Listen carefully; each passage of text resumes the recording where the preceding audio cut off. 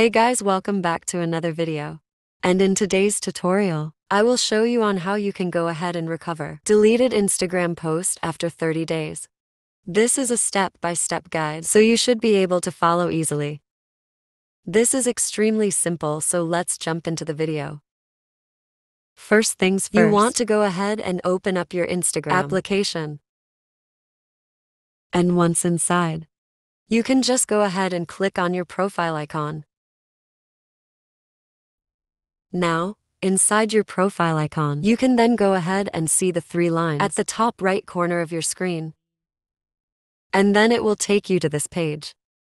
You want to go ahead and click on the search icon. And you want to go ahead and type download. In here you want to select download your information.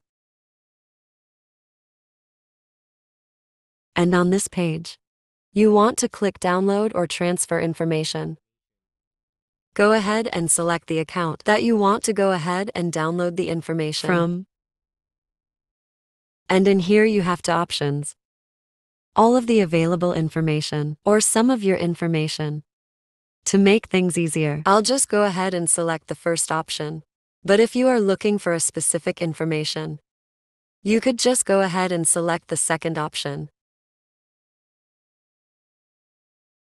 And for the next one, we have download to device or transfer to destination. I'll just go ahead. You can go ahead and select on the first one. And from here we have the date range.